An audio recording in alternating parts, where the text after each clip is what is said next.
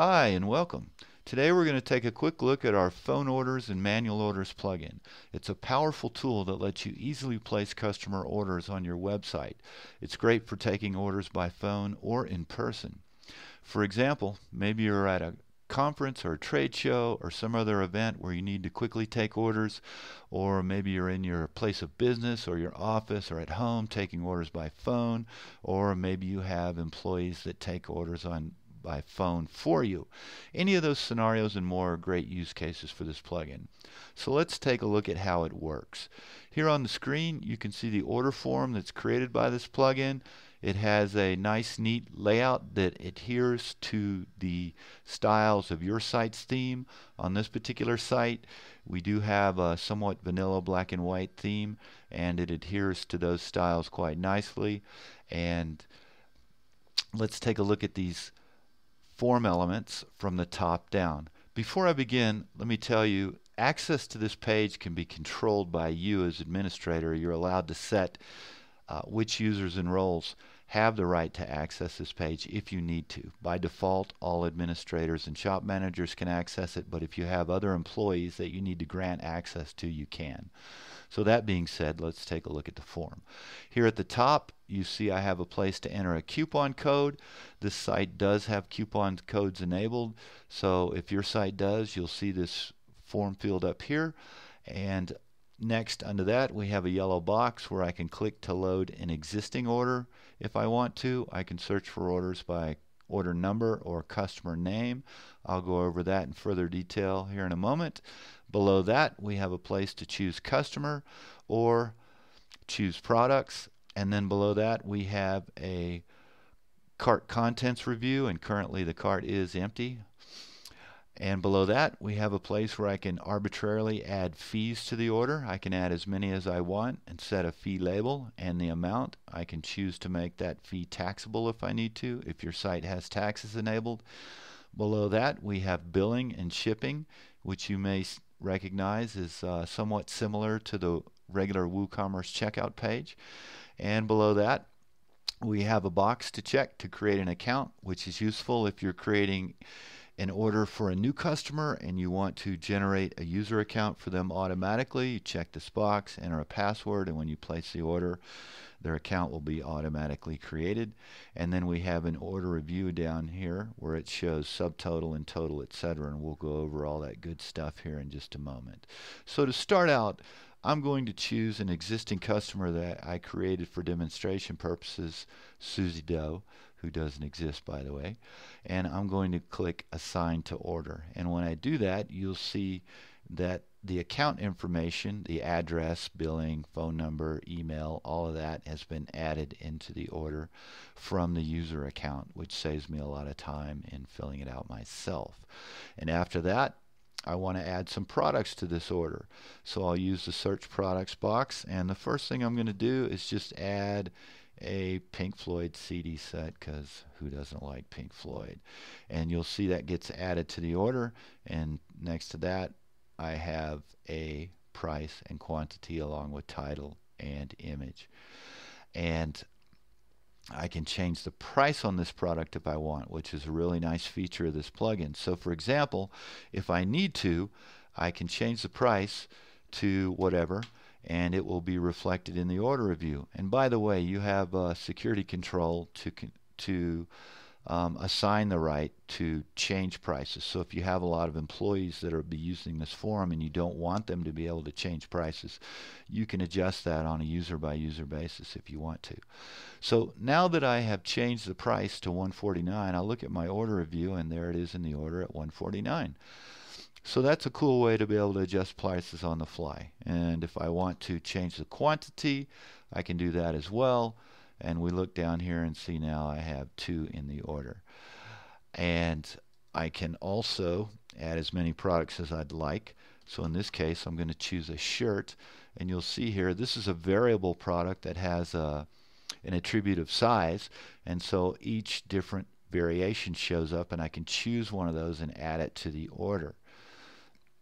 And there we go. You may have noticed that there were 2 buttons there. Let me show you this again. If I choose the parent variation, I see add to order, and configure product. What this button does, the configure product button, is it loads the product in a pop-up so that I can configure product options, and I'll show you that right now. So here we go. It loads the product page and I see my options here as I would on my website. The reason we have this is because many plugins for WooCommerce add custom fields to the product page. For example, component products or donation products, gift certificate products, bundled products, or maybe you're using our product add-on forms plugin from Ignite Woo. They can add fields to this page, and this way you're allowed to make all those selections and then add the items to the cart. So just for sake of example, I'm going to choose extra small, click add to cart. We'll see it is added to the cart, and when I close this window, the review updates, and now I have this item in the cart. Let's take a look at this fees real quick. I'm just going to arbitrarily call something a handling fee and add it for $2.50, and I'm going to click add fee, and when I do, it shows up in a table here, and I can choose to add or remove this, or rather remove this fee if I need to. For example, if I make a mistake or I meant to make it taxable and I didn't, I can remove it and re-add it. Or if I want to add another fee, I can do that as well. And if we scroll down here, we'll see that the fee has been added to the order as expected. And if I remove it, then when the order review refreshes, the fee is gone. So there we go. Going down to the shipping and billing, you know how all this works. You can add whatever you want into this. And then we have the order review where you see the typical shipping options and payment options. Let's take a look at these shipping options real quick. This site has Ignite Woo's UPS Shipping Pro enabled, and as a result I see shipping options from that plugin. So you can use this plugin with any shipping modules you have available for WooCommerce, and they will show up and allow you to choose one of those options as the shipping method. We also have a neat little feature that's part of the phone orders and manual orders plugin, a custom shipping cost. So for example, if I want to add a shipping cost to this order, I can do that. You can see that there's already a cost here of $12.50, which comes from a previous demo session that I did a little bit earlier. But for sake of example, I'm going to set the cost to $7.50. The page will refresh the cart price or the shipping cost price to $7.50. And if I choose that, you'll notice that the order total changes to reflect that. So that's a great way for you to arbitrarily set a shipping cost on the fly for any order that you want. And let's move on to the payment gateways. You'll see I have COD enabled, PayPal, and credit card. In this case, it's Stripe, and it's in test mode. And this is Ignite Woo's Stripe plugin. And I can take a credit card over the phone or in person if I want to. This will work. These payment gateways, any payment gateway that you have enabled in WooCommerce should in theory work. There may be a few that don't. We haven't come across any yet, but in theory they should all work, or most of them should work. So Authorize.net, Stripe, etc., all the popular payment gateways will work. PayPal Pro and so on. So if you need to do that, you can. And just for sake of example, I'm going to choose cash on delivery. But you probably notice I have two other payment gateways that I didn't mention. One is called invoice payment, and the other one is hold order.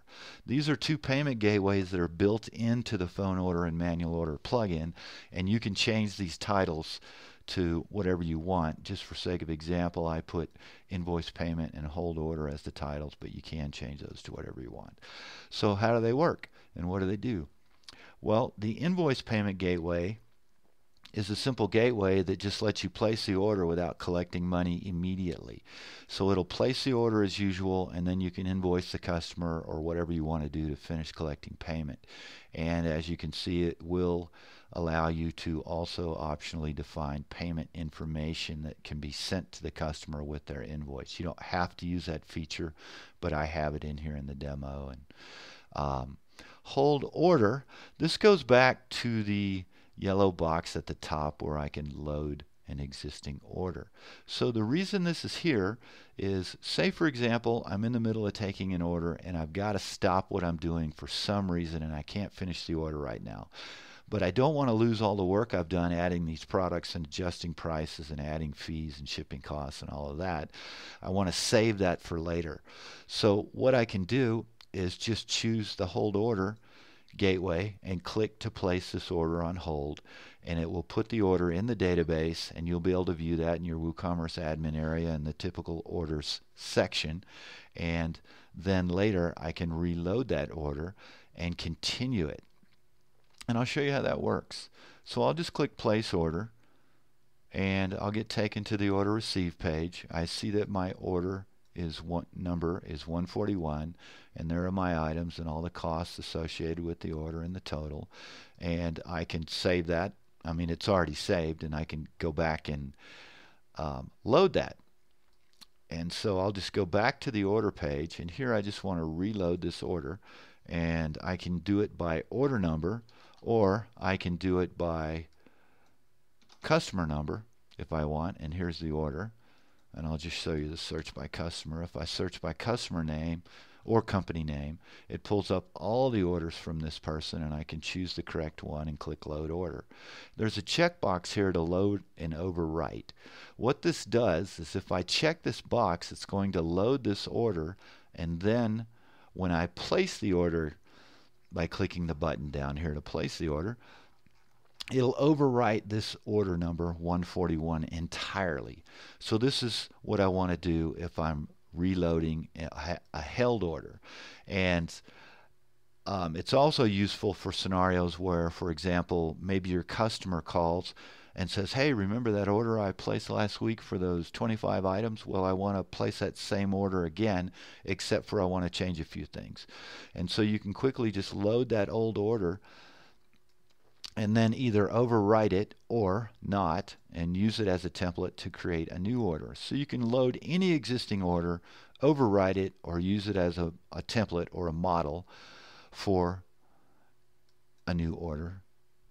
And you'll see when I clicked load order, the order loaded. I have Susie as a customer defined. I have these items back in my cart again, and etc., etc. Maybe I want to change something. I don't want 2 in this order. Now I only want 1. I can do whatever I want to the order just like usual. I can go back down to the order review again, and now I want to place it completely, so I'm just going to choose cash on delivery so I don't have to enter any credit card info or anything in this demo. And when I place the order, I get taken to the thank you page, and here we go. And you'll notice down here at the bottom the plugin puts in this little footer where you can click to view this order in the admin area, which is the standard WooCommerce orders area, or I can go back to the page to view the order or add a new order again. And when I click that button to go to the admin area, you can see here's the order details, just like you would see any other order on the site. So that's about it for this demo. I hope you like it. If you have any questions about it, you can call us toll free between 10 a.m. and 6 p.m. Central Time at 888-434-8388 here in the USA. Or you can use the contact form on our website at ignitewoo.com to get in touch with us. So that's it. Thanks for watching.